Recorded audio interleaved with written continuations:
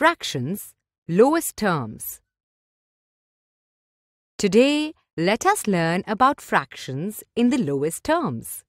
A fraction is in its lowest terms or simplest form when its numerator and denominator have no common factor other than 1. Look at a few examples. Example 1. 4 upon 7 is in its lowest terms. Let us see how. First, let us find the factors of 4 and 7. Factors of 4 are 1, 2 and 4. Factors of 7 are 1 and 7. Here, the common factor of 4 and 7 is 1.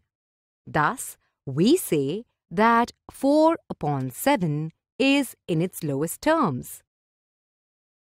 Example 2. 8 upon 12 is not in its lowest terms. Let us see how.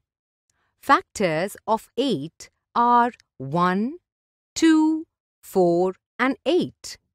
Factors of 12 are 1, 2, 3, 4, 6 and 12. Here, the common factors of 8 and 12 are 1, 2 and 4.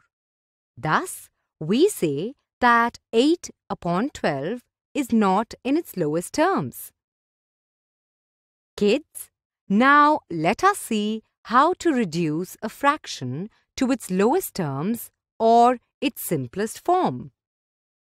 To do this, we divide the numerator and the denominator by their highest common factor. Let us understand it in a better way by solving a few examples. Example 1.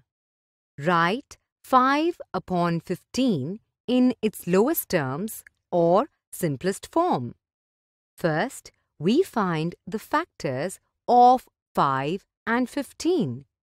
Factors of 5 are 1 and 5. Factors of 15 are 1, 3, 5 and 15. Here, the HCF of 5 and 15 is 5.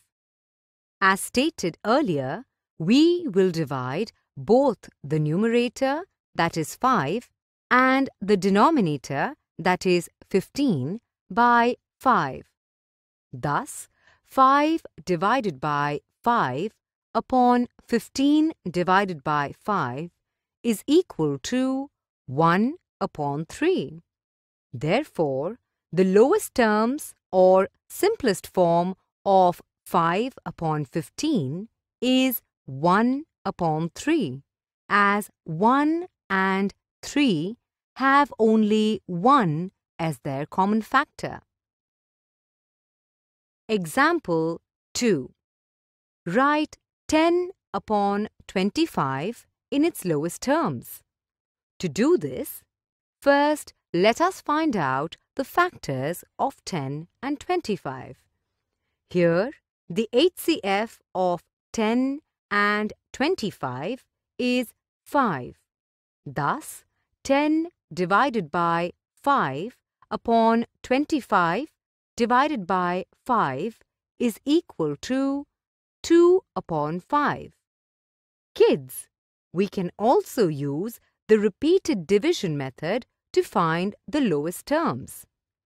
Here, the final quotients obtained while finding the HCF will be the numerator and the denominator of the simplest form of the given fraction. Here, 2 and 5 are the quotients obtained while finding the HCF. Thus, 2 will be the numerator and 5 will be the denominator. Therefore, 10 upon 25 reduced to its lowest terms gives 2 upon 5. Now, let us look at one last example. Write 32 upon 64 in its simplest form. Let us use the repeated division method again. So, here we get 1 and 2 as the final quotients. Hence, 1 will be the numerator and 2 will be the denominator. Therefore, 32 upon 64 is 1 upon 2 in its simplest form. Kids, remember, 1. A fraction is in its lowest terms or simplest form when its numerator and denominator have no common factor other than 1. 2. To reduce a fraction to its lowest terms or its simplest form, divide the numerator and the denominator by their highest common factor or HCF. 3.